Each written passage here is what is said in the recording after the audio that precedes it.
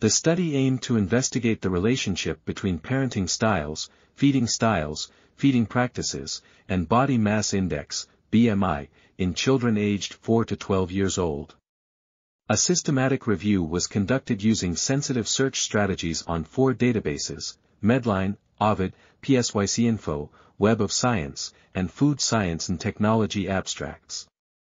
The search yielded 31 relevant quantitative peer-reviewed papers meeting all inclusion criteria. Longitudinal studies showed that uninvolved, indulgent or highly protective parenting was associated with higher child BMI, while authoritative parenting was associated with a healthy BMI. Indulgent feeding was consistently associated with risk of obesity within cross-sectional studies.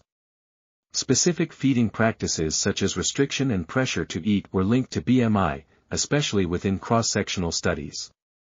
The study suggests that behaviors and styles specific to the feeding context are consistently associated with child BMI. However, since obesity emerges over time, longitudinal, carefully measured studies that take account of child appetite and temperament are needed to understand the association between parenting style, specific feeding practices, and child obesity.